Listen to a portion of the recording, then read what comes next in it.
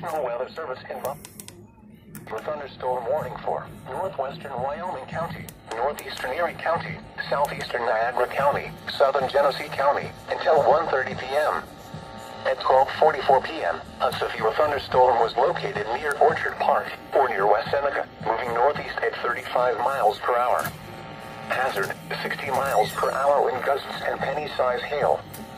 Source, radar indicated. Impact, expects damage to roofs, siding, and trees.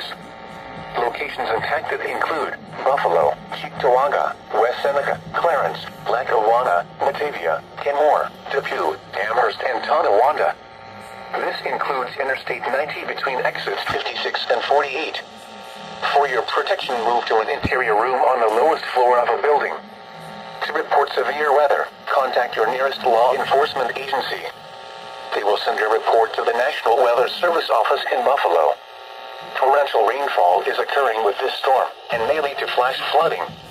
Do not drive your vehicle through flooded roadways.